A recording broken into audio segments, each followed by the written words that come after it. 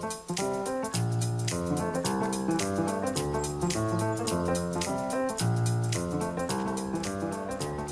many African countries, people don't have access to the power grid.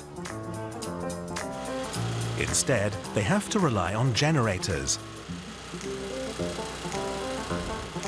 The problem is, they're loud, they need diesel, and they pollute the air.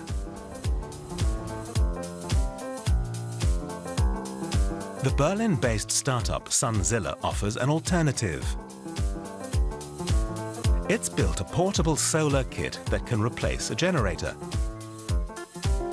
It consists of an inverter, a battery, a sail with solar panels, and a couple of cables. Transport, setup, and maintenance are easy.